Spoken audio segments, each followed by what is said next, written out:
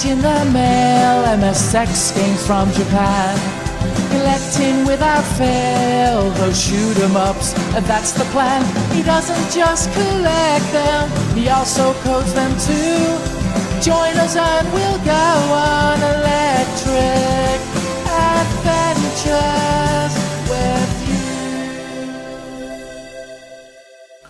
Hey YouTubers, Electric Adventures here with a response video to a video I've been tagged in. Good long-term mate and YouTuber Interghost, who I've known basically since I started on YouTube, and he's been around for way longer than me. He misses community questions and tag and response videos, so I thought he'd do a new one, and he actually picked quite an interesting topic. So this one is the My Original Tag, and 10 items as well, so 10 different categories which he's named. I'll put all the details down below, plus a link to Interghost's original video, of course. So they're 10 original items that you've owned since you got them new or second, when you very first bought them. Not including any items that you may have had back in the day and you've replaced. It's, even if you've got the exact same items back. Just trying to, see what people have kept for as long as time as possible in 10 quite interesting categories. Now, unfortunately, the first category is actually action figure or something like that. And I've had quite a decent hunt around, and I actually have none. I did have some Star Wars figures back in the day. Probably my very first figures would have been Micronauts. I'll try and put some pictures up here. So this is the only one I'm going to have to cheat and put pictures up. So I had Micronauts back in the day. I also had a Cylon Warrior.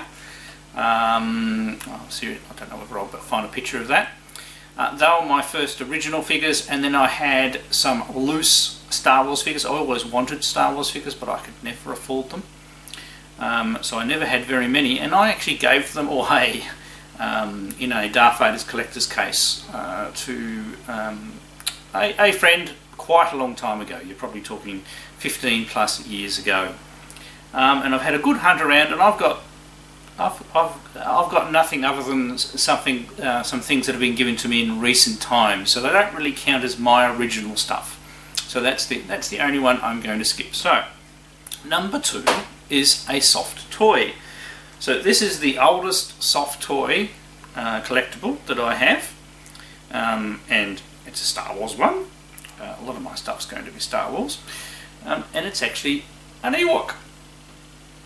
Now, interesting thing, at the same time that I bought this, there was also a princess. So you got these toys come in lots, and there's always a rare toy and a common toy. So the common thing was Wicket and Ewok, and then there was the princess.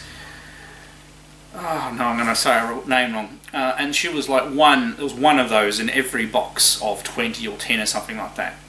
We actually have one of those as well, but that's I consider that's my wife's. And it's with other soft toys all packed up in bags in the roof of her house. Hopefully it hasn't been eaten. But this one was easily accessible because it's sitting up on top of a shelf up there. So, soft toys. Otherwise you would have ended up with a plush R2-D2, which is a little bit later than that one. Okay, number 3. So, cassette. So a cassette game. I'm going to put 2 answers here. So the very first computer was a TI-99-4. I actually didn't have any cassette games for that. I had probably my first cartridge game, which was TI Invaders. My second computer was a Spectravideo SV318, the one with the white one with the red joystick in the side. I sold that unit along with all my original software for that one, so all of the other ones I've got are ones I've rebought later. So then we go up to the MSX. So the very first MSX machine I got was a Spectravideo SPI 728. Couldn't afford to buy many games, but I did actually buy, I still have the cassette of the very first game I bought for the system. It's actually, of course, being cheap, a Mastertronics title, and it's Chiller. It's actually not a bad little platformy type Explorer game, and it's still in you know, pretty good condition, and it's still lows from last time I tried it. Also like to mention I was going to put up my own game, so here's an original copy of my own game Pixidis for the this is the MSX version. I do actually have a Spectravideo version as well, but that's a restored copy. So I thought it was a bit funny listing my own game, so that's why I replaced it with Chiller. So I'm not going to do alternates for all of these as well. So number 4 is a cartridge title, and once again I mentioned I had TI Invaders for the TI 994. Don't have that. Never actually bought any games for the Spectravideo on cartridge, because once again too expensive, couldn't afford them. MSX, too expensive, couldn't afford them. Didn't actually have my first cartridge for the MSX, which you may find surprising considering the size of my collection, at least until about 18 years ago.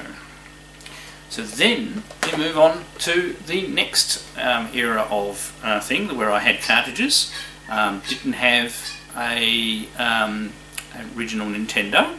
I played Master System at the store I used to work in, but I didn't own one, I just played the one in the store. So the next time that I actually owned a console was the Super Nintendo. Now, another problem here is all my stuff got stolen. I still actually have the original Super Nintendo I have. Most of the games got stolen, so I would have actually picked, you know, Super Star Wars, but I've only got the box for that one. But I do have, I missed this one, Super Empire Strikes Back. I have since put it in this plastic case to protect it. This is my original copy from back in the day. I played this game heaps on my Super Nintendo back in the day, and played it for a while, probably about time I got it out and have another go at it. Recently, very recently, I got a copy of Super Return of the Jedi, which I never owned back in the day.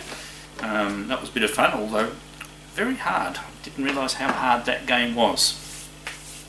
Right, number 5. Number 5 is a CD-based game. So the oldest one that I found, and I'm lucky here, I do have all of my CD games, and these are PC. So I was a PC gamer. I was one. No, I've got that wrong. What game was after this? This was the first one. So my very first proper CD game was X-Wing. I got the special CD collector's edition version. Now, more than likely, I probably played this game as a pirated copy first, and then got this because I loved the game so much. But it is still my original one from back in the day. And I actually have all of these Star Wars games for the PC. I think I've shown that before in a previous video. But maybe I should cover my PC game collection at some stage. Comments down below. But anyway, that's one of my favourite games from back in the day. Number 6, music. Also, we have an issue here. In the same break-in, all of our music CDs from back in the day were stolen, except for 10 CDs that were actually in a CD rack on my computer desk, and they must just have stuff in front of them, but other than that they stole every single CD we had. I did subsequently replace all of them. Now, I remember what those 10 are, so this is sort of like a random pick, and yeah, and I'm definitely sure this is my one from back in the day, and it is Yellow. So this is the very first Yellow CD that I bought. So the new mix all in one go, so it's sort of like a best of at this particular stage of Yellow. Subsequently we went back and bought more Yellow albums after that. I really enjoy Yellow's music. It's one of the ones that brings back a lot of memories of me programming games and things too. So Yellow. Right, next we have number 7 is a board game. Now here I had heaps to choose from. I actually had a hard time narrowing it down. I'm looking over there because there's a Star Wars Star Warriors over there, but Indigo showed his Space Crusade, which I also do have, and he mentioned he never owned Hero Quest. Oh, I did. Here's my original Hero Quest set. It's still in pretty good condition. It was pretty dusty. I probably shouldn't have worn black today when I tried to get all this stuff out. And you can see everything's still in baggies, and there's handwritten character sheets. There's even a pencil in there. and there's 2 pencils actually. So everything's all in there, all the miniatures is there. Looks like I had a little bit of a go at painting some of them at some stage. But all of the scenery is still there. Pardon me, dust. And here's all the original dice and cards. Love this game. Also bought Advanced Hero Quest after that, and then I think it's Fantasy Quest is the one after that. They are both down at my holiday home because we still play those. But that's probably one of the older ones. I mean, some of the others may have actually been older. They're probably that Star Wars, Star Warriors actually is older, and there was another Magical Quest game, but it was underneath a lot of stuff, so Hero Quest was easier to get out. And it just reminded me that I need to clean that cupboard out and dust all of those things at some stage. Okay, number 8, Mag Comic. Now, once again, my original comics from back in the day, they were in a box at my mother's place, and I left them there when I moved out. And of course, what did my mother do? She gave them to the kids over the back fence. But at some stage, I discovered, going through things at my mother's house, she actually one day showed, oh look, I found a box of your old comics. And so once again, back in the day, I only had pocket money and change, so I couldn't buy comics new. But these are the oldest comics of mine that I have. I've picked 2 because they're sort of stuck together. And we have Star Wars issue number 2. Obviously second hand, you can see it was bought at a second hand store because it's got stuff written on the cover. Considering that it's still in reasonable condition, I would have read this heaps back in the day. I did have number 1. That was probably in the upper box, unfortunately. And I thought I'd show you. Now I've got a few. So the next number up, I've got number 11. As I said, I have no memory of when I actually got these, but these are the only original ones from back in the day. The only other ones that I still do have are my own father's Phantom comics, and another one which the cover's always been off ever since I've had it is called Black Hawk, I think it is. They were my father's, so they weren't mine. I couldn't count those. And the Phantom comics, like I think I've got issue 112, which is really old, and number 200 and something. So done on newsprint though, Phantom comics, so they do look very old. Okay, so that was Man Comics. So number 9 is a book. So the very first science fiction book that I ever read was 2001: A Space Odyssey, but that was from the library. And that got me hooked into sci-fi. But also before that I used to read murder mysteries, so I used to read Alfred Hitchcock and Agatha Christie books. So one book in the sci-fi section that attracted my notice and got me into Isaac Asimov was The Naked Sun. So there we go, I paid $6.95 for this back in the day, still in pretty good condition. This is my original one from back in the day, so this is the very first book in what becomes the Robots series, which merges into the Foundation series. Now, I could have easily picked Foundation as well, but I did get Foundation after this book, so I believe I've got them in the right order, and this is the first Isaac Asimov book that I read, didn't write. I pretty much ended up collecting all of Isaac Asimov's written works, and I still have them, same as E. Doc Smith, and I'm having a blank. Philip K. Dick, yes, I have a complete collection of Philip K. Dick's works as well. I've got a lot of Heinlein, all those sort of sci-fi books I used to read lots and lots back in the day, and when I first started this game room, a lot of the books were in here, but the games have sort of kicked them out. But I've kept all the books, and they are stored in very nice boxes and all packed away. So I didn't take me too long to find this, but yeah, a lot of nostalgia for this book, and a great series to read. So it's a sci-fi detective it starts out as, and then his books get more sci-fi after that. Alright, so that's a book. So number 10 last one, merchandise. What have I got? Right, here we go.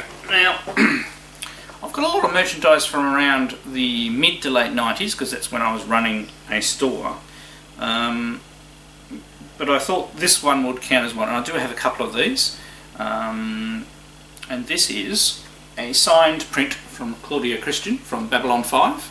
Babylon 5 was one of my favourite TV series, and I basically, you know, watched it from the very beginning, loved all the characters in the story. So I'm looking at this, it was a cobweb and there's actually a spider sitting in the back of this picture. My daughters or my wife would freak. So there's my merchandising. I sort of counted, you know, it is a merchandising for a show, I suppose. I don't have anything too old. There probably might have been some Star Wars stuff. That spider is moving.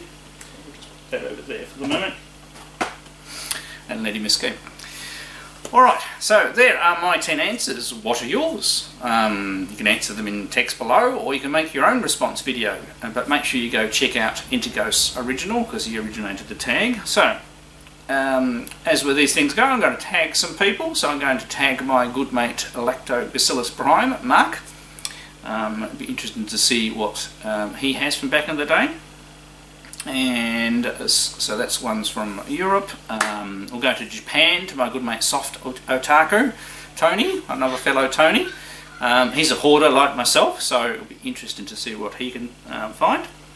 So no pressure, don't feel pressure that you have to do this, guys. So next I'll go for Dave, Lawnboys Post 1975. He loves all sorts of miscellaneous tat and has lots of things up in the loft. So interesting to see. So we better pick somebody from over in the US. So I'll go with my good mate Michael B, the Game Genie. Now he's in young kiddling mode. Has only recently got back into making himself a game room again, and he's got some of the mini arcades and things. So if you can't find your stuff, mate, it's all good. Oh, and I'll also pick Billy from the Gamechasers.